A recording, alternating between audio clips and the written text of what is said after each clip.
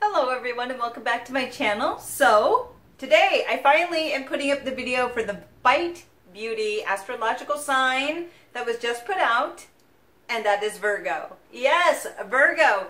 So I know I'm a little bit behind. Some people are probably like, because I know some people really like these. We're like, where's Binky? I've been traveling. So that is where I've been, but I am back and I'm here with Virgo.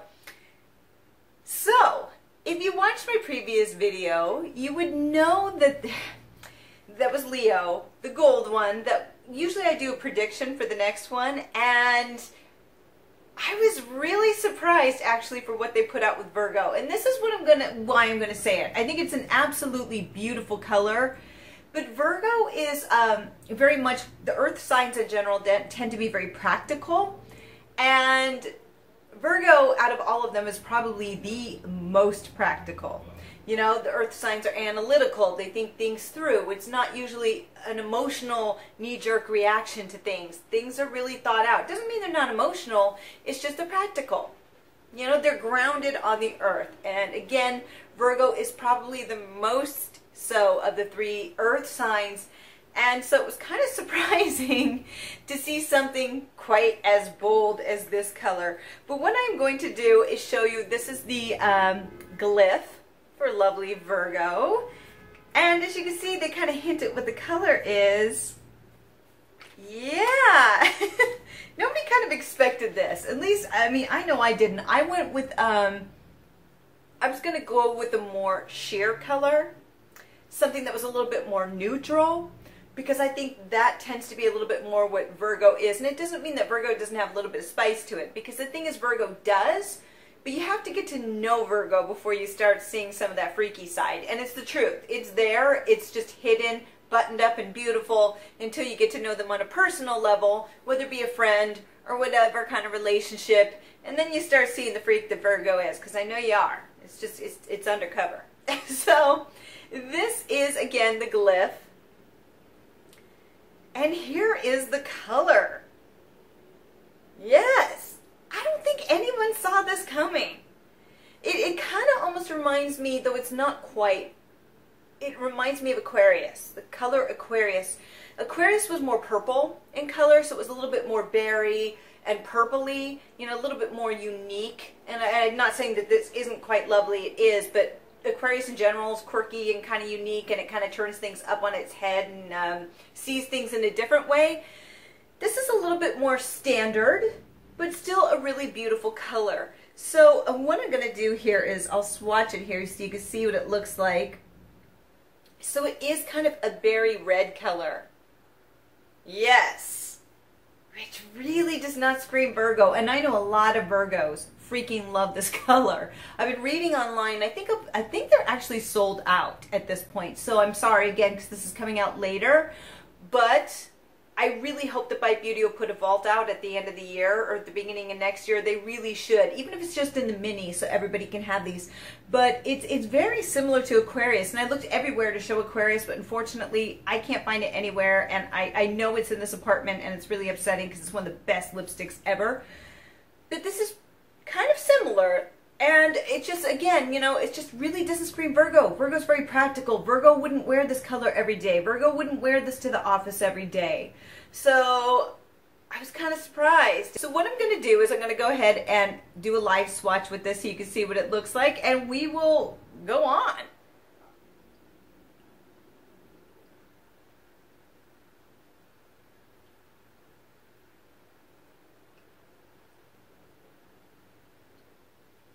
This is Virgo. Yeah, I know. It's really, really red. It's supposed to be berry red, and I can see how it definitely has a cool tone pull to it. So this definitely isn't a warm tone. Aries was very much a warm tone, but this, no, it's very much a cool tone red, which I love because I'm a cool tone. So I was like, yes! But they were saying it was a little bit more berry, and I'm not necessarily saying this. I do apologize because the application didn't go on quite as well as I would have liked. It's a little bit sloppy, especially on this side. I apologize. I tried to fix it. I want to show it in its natural form without lip liner. I really do think that the formula of this really does need a lip liner. And I'm actually one of those people who's not a big fan of lip liners. I'll just throw lipstick on and go out, you know. But with this, I do find it smells beautiful. So it's that beautiful Bite Beauty smell that you expect. It's absolutely wonderful, that citrusy, fresh smell. So it has that. But what I do find about this is that the formula is a little stiffer. So the last, I think there was one other one that was like that. Maybe it was Aries, but it was a little bit more stiffer. And so when you put it on, you know, it was Pisces, I think, but it doesn't matter. But one of them was very stiff, and so when you put it on, it drags the lips a little bit much. The problem is with the color this bold, you know, that could be dangerous. So, you know, if you're dragging it, which if you can see when I first put it on, it did drag a little bit, and it was a little bit drier in consistency. When you have it on the lips, it's not dry. What happens is that your heat of your lips basically moistens it or loosens it a little bit, and it's extremely moisturizing. Beautiful formula, but it isn't necessarily as creamy as Bite Beauty's normal formula. So it is a little bit stiffer. It's definitely not a matte, but I could, you know, but it definitely is not as creamy as other Bite Beauty lipsticks. So be aware of that. And so there's going to be a little bit of drag. So you know when you put that on the lips and there's that drag, that it could be a little bit dangerous, especially with a bright color like this. So I would suggest, which I'm going to do, is pull out my, I do have some lip liners, like about 8 of them. I rarely use them. And I have one similar to this, so I will line my lips before putting this on to make sure that it goes on quite beautifully, because it didn't quite go on as well as I wanted over here. And I tried using the tip, and it's just lip liner. That's the answer. I love it. I really do love it. You know, maybe a little bit more of a harder sell for somebody who's very, very warm tone. But, you know, if you're a little bit warm, neutral, or a cool tone, I think this is going to be lovely. Or you can just be like me. I want to make sure I don't have lipstick on my teeth. Be like me and don't care. I wear warm lipsticks all the time, and it's not the most flattering, but I want to, and so I will. And I completely applaud that. So I hope you do too. But I think it's a beautiful color. I think it'll be gorgeous going into fall. You know, summer's ending here soon. We're almost at, you know, mid-September, heading into there. And once we hit past that time, you know, we'll be heading into fall. And I think this is just going to be a gorgeous color for that. For Virgo, I never would have suspected this. And then I thought about it, and I realized maybe it's because Bite Beauty realizes that the other ones, when they're being more experimental, didn't do necessarily as well, or they didn't sell out. So I feel like maybe they were like, let's go with something red again. And I feel like because people get disappointed with the colors that are a little bit more out there, that they're being a little bit more docile. And I hope that's not the case, because I know, like, I think with Cancer they were trying to go for more of a Taurus look. This is more close to Aquarius, and so I just hope they're not playing it safe just to make people happy, because I actually like it when they stick closer to the signs and what they represent. This would never represent Virgo. Even if you're a Virgo and you love this, this is not a color that screams Virgo. You know, Virgo is practical. Virgo is analytical. Virgo is about day to day and lists and making sure that everything is done correctly. You know, they're the ones who are going to double check everything when the group work is done to make sure that, yep, it got the Virgo seal of approval. And, you know, this is just something that they wouldn't wear every day. This is not something most Virgos would wear to the office. There's going to be exceptions, but for the most part, that's not what they're going to do, because it's not practical. You know, so I was kind of surprised by this. This screams a little bit more Aries to me. It really does. So this is the part where I talk a little bit more about the sign of Virgo and experiences. And as I said, they're interesting. It's funny because if you're into astrology, I notice, for me at least, I'll see that I tend to hang out with a lot of certain signs a lot, or I'll find them in certain areas of my life more than others. And I have to be honest with you, I do not have a lot of Virgo influence necessarily in my life. I'm in Aries with a lot of Gemini and Aquarius, which tells you I am woohoo and quirky as heck. So, yeah, quirky, fast moving, always like boo, boo, boo, boo, you know, always looking to have a good time. Even at work, I always get my stuff done, but I'm going to find the fun way to do it rather than the boring way. That's just not my way. So what's interesting, though, is though I do not have a lot of Virgo friends in my life, I have worked with a lot of Virgos, and actually I get along with them quite well in that respect.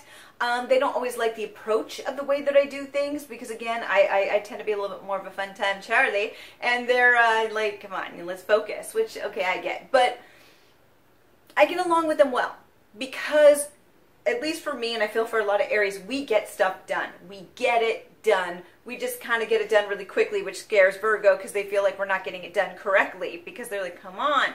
And so, though I don't have a lot of personal stories with them as people and friends in everyday life, which I don't see my friends every day anyway, but I actually probably see the work people more. With the Virgos that I've worked with, I got along with them -1 because she just, I think the way I dealt with things she did not like. And I remember she looked at me and she goes, "You're an Aries, aren't you?" And I went, "Yeah, I am." And I go, "Virgo?" And she goes, "Yeah." I went, "Yeah."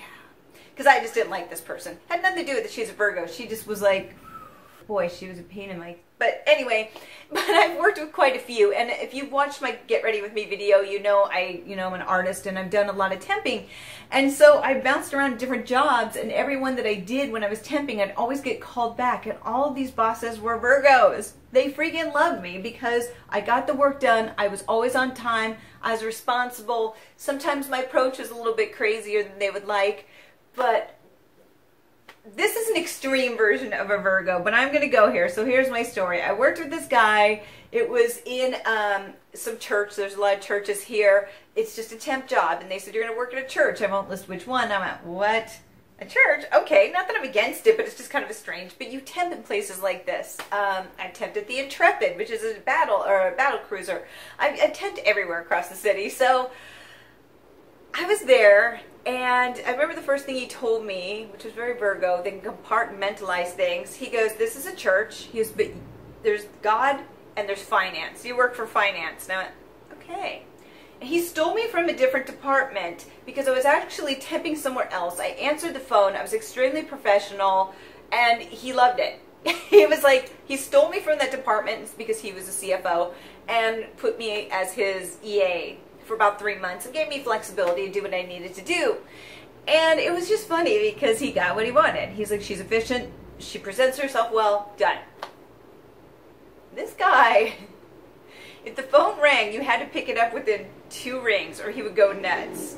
If at any time there was a red box, like if you have a voicemail, there's a red like mark on the phone, he would flip out. "I see red. I see red, Binky. I see red."